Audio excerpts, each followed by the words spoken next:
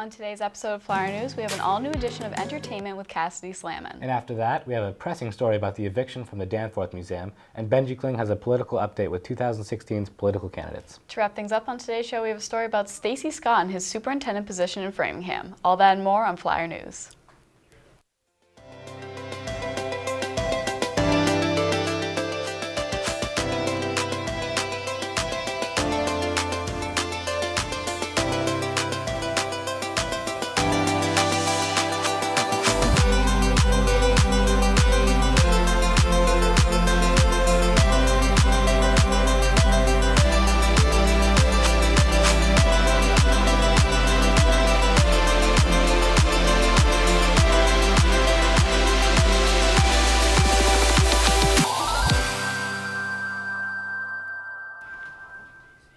Good morning, Framingham High School, and welcome to another edition of Flyer News. I'm Patrick Cassidy. And I'm Julie Carson. Today is Monday, May 25th, a day 6 with periods running D-A-B-E-G. The Billboard Music Awards occurred Sunday night, with many surprises and awards being given out. The entertainment crew has the scoop with who took home the hardware.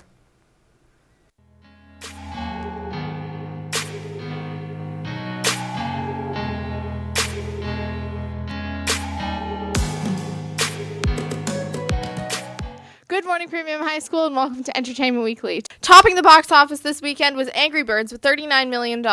In second was Captain America Civil War at $33,114,000. And in third was Neighbors 2 with $21,790,000. On Sunday was the 24th annual Billboard Music Awards. The night featured several highlights, including Celine Dion being presented with the Icon of the Year award. Earlier this year, the Canadian star faced the devastating loss of her brother and husband. Adele was the big winner of the night, taking home awards including Top Female Artist, and Top Album. Other big winners were Justin Bieber, The Weeknd, and Rihanna. DJ Calvin Harris was in a serious car crash on Friday. He was hospitalized and treated for a face laceration, among other injuries, when he was struck by a teenage girl driving an SUV, and is expected to return to his tour soon. Selena Gomez will be performing on May 28th at TD Garden, and Boston Calling is this weekend at the Boston City Hall Plaza. Ellie Goulding will also be performing at TD Garden on June 15th. That's all for this week's Entertainment Weekly. Tune in next week for new information, new location. I'm Cassidy Slamman. Let's take it back to the desk. At the Wilson Ivy School, there was a bomb threat which led to students being asked to stay in their classrooms rather than evacuating. On Monday morning, May 23rd, students eventually evacuated from the school to the playground from an automated bomb threat call which came into the school around 10:09 a.m. According to Massachusetts State Police, this was only one of several robocalls which came to Massachusetts schools on Monday. Other locations that were threatened were Dover, Charlton, Attleboro, Medway, Somerset, Barnstable, Wellfleet, Mashpee, and Fall River schools. Although these calls are low threat, police reported that Framingham did a great job in responding quickly. Where there has been countless amount of automated bomb threats, this was the first to occur in Framingham. Recently, police have released footage that show Josue Flores, a Houston boy, moments before his fatal stabbing in broad daylight. On the surveillance footage, he can be seen crossing the street and starting on his route home after staying after school for a science club party. He was stabbed just a few blocks down from where the video was taken around 4:45 p.m. when witnesses heard loud screaming and saw Josue struggling with his attacker. Police found 11-year-old Josue collapsed in the grass adjacent to the sidewalk. According to the police, Josue was taken to Memorial Hermann Hospital to be treated for multiple stab wounds, but was pronounced dead a short time later.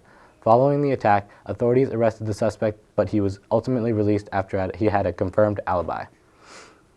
The Danforth Museum is being evicted on September 1st due to the cost of repairs inside. Now the Danforth is looking for an all-new location, and I got to take a closer look at this. Good morning, Framingham High School. I'm Julie Carson. Recently it was announced that the Danforth Museum and School is being evicted along with the other occupants of the building, including the Performing Arts Center, the Police Athletic League boxing program, a radio club, and an artist guild. The Danforth Museum and Artist Guild were informed that they need to be out of the building by September 1st after the town of Framingham realized that the boiler and heating system was gone beyond repair, along with a leaking roof that only increased problems for the building.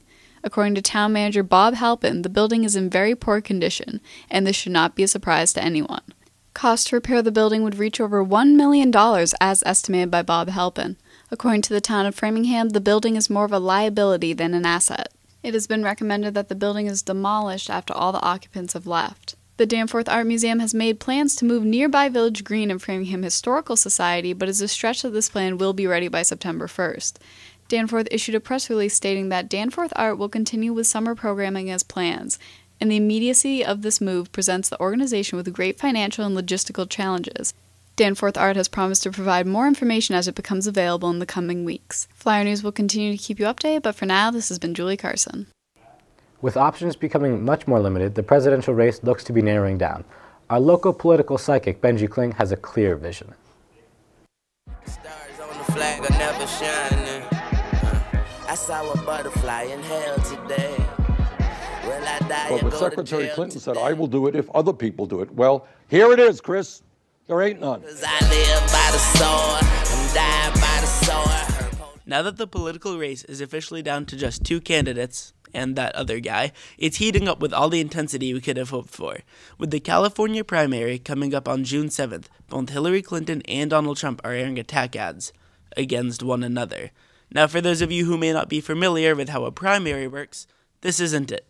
Candidates typically run ads to try and win their party's nomination. You know, the entire point of the primary process. But these two are already going at it like a particularly old and deceitful married couple. Just look at Hillary's ad against Trump. I am a unifier. We're going to be a unified party. He is a con artist. A phony. Donald Trump is the know-nothing candidate. Donald is a bully. This is an individual who mocked a disabled reporter. I don't remember. Who attributed a reporter's questions to her menstrual cycle. Blood coming out of her wherever. The most vulgar person to ever aspire to the presidency. The man who seems to only feel big when he's trying to make other people look small.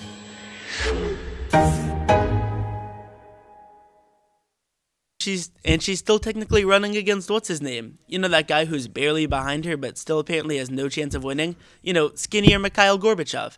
Anyways, Trump's competition is gone, but that hasn't stopped him from getting started on Hillary already.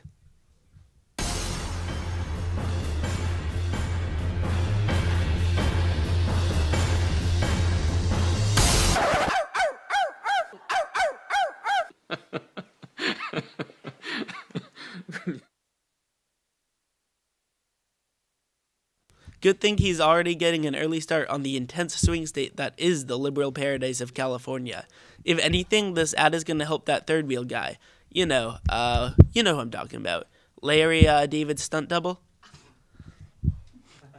Or something like that. Either way, the nasty general election is already on its way to expectations, and neither candidate has officially even been picked yet, not even Trump, and he's just running against the name-dropped outs of the Ronald Reagan fan club. With my weekly take on the worst game of Would You Rather ever, this has been Benji Kling. With Stacey Scott becoming a finalist in another job opportunity, the controversy of how reliable he really is as a superintendent has becoming a question. Robin Kerr has the full story now. Framingham Superintendent of Schools Stacey L. Scott is one of 6 semifinalists for Superintendent of Schools in a school parish in Louisiana. It was first reported by the Framingham Source that Scott was a finalist on Monday, May 23rd. There were 47 applicants for Superintendent of Ascension Public Schools, which is a district with 22,000 students, including 4 high schools. This news comes recently after Scott was discovered to have an expired license for close to 11 months between June 2015 and April 2016. Scott currently has the proper licensure. Dr. Scott released a statement yesterday saying, "As reported, I have been named a semifinalist for the role of Superintendent of the Ascension Public Schools, Louisiana. I will keep you informed as new information arises." Framingham Source also reported that Scott did not have his superintendent license on May 3rd, which was before the deadline to apply for the school parish in Louisiana on May 15th. In a letter addressing his Cambridge candidacy back in October, Scott claimed he would work carefully with the FPS school committee to support a smooth transition so that we do not lose any of the momentum that we have created. Scott is finishing up his 4th year as superintendent of the Framingham Public Schools, and his contract goes into June 2017. This has been Robin Kerr reporting for Flyer News. Up next on our show is the part where we pledge the flag. We have Kyle here in the studio, so take it away, Kyle.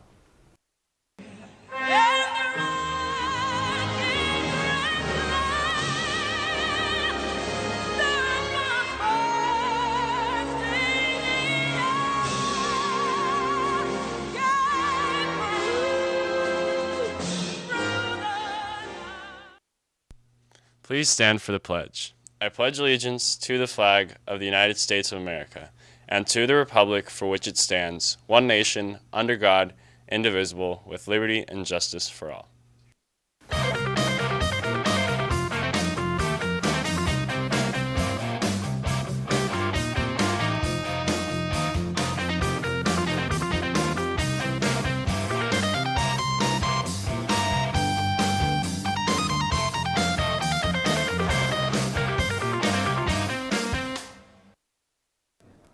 Good morning, FHS. Today is a day 6 with periods running D, A, B, E, G.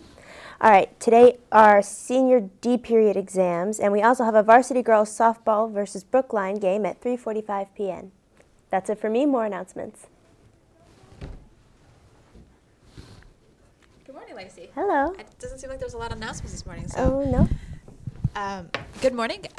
Just a reminder of upcoming events. Tomorrow night we are hosting the fashion show for seniors, and it's also athletic awards night. The fashion show will be in the auditorium, and athletic awards night is in the gym. So we will be there and try and be at 2 places at once. So congratulations to everybody who's involved in that. Also, we have Science MCAS coming up. So those of you taking the Science MCAS, please make sure that you're looking at where your rooms are. There's a lot of students. It's our biggest administration of MCAS is next Wednesday and Thursday, June 2nd and June 3rd. The order of the periods will not flip, so we will begin this test at 9 a.m. And I think that's it for me. Period D. Have a good day.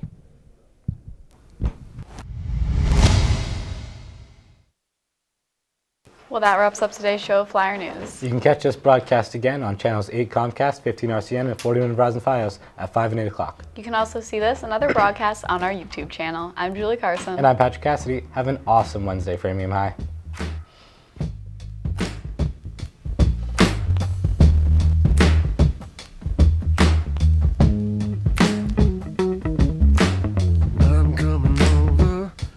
Down at the station by the lane with my hands in my pocket, jingling away.